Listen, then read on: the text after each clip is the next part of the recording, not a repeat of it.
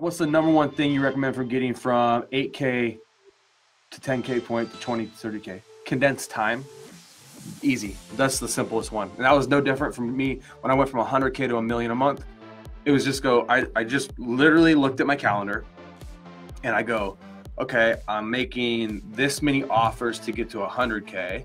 So if I made 10 times the offers in the same amount of time, I would make $1 million in a month, right? So, and that could be true upon anything, but you literally go and look at how you got to 8 to 10K. How long did it take you?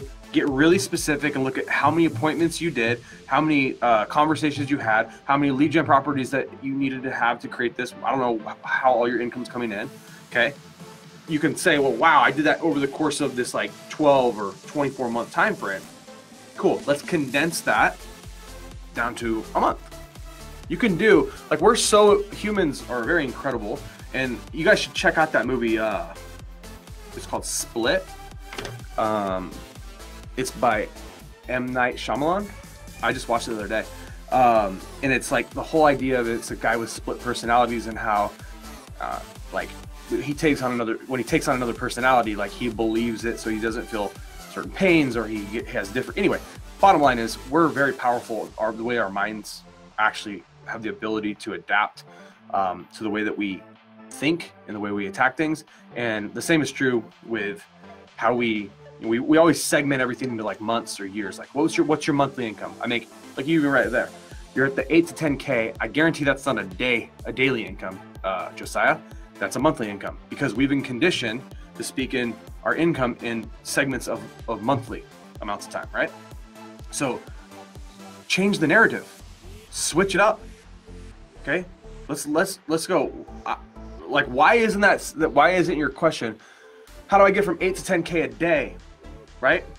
That changed it changed big time with me when we went from looking at how much we spent a month on advertising, Facebook advertising and Google, to what we spent a day. We got focused on the day, and all of a sudden everything changed, right? Because we're just focused on, like, how do we spend.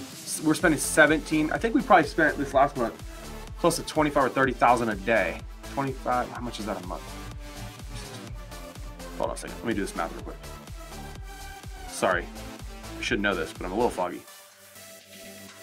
This is across all these different businesses. Times 30.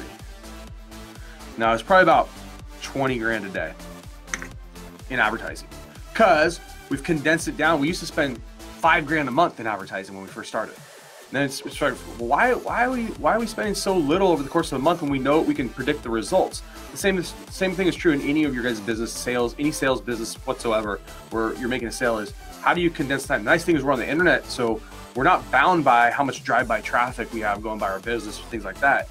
You know, we're able to go anywhere and everywhere and infinitely scalable in what we do, which is an awesome business model. In fact, what many of the guys that I was with yesterday, they all have brick and mortars type businesses, and they're envious of that. The fact that you can be in business all over the world and you're not bound by just the city or market you live in.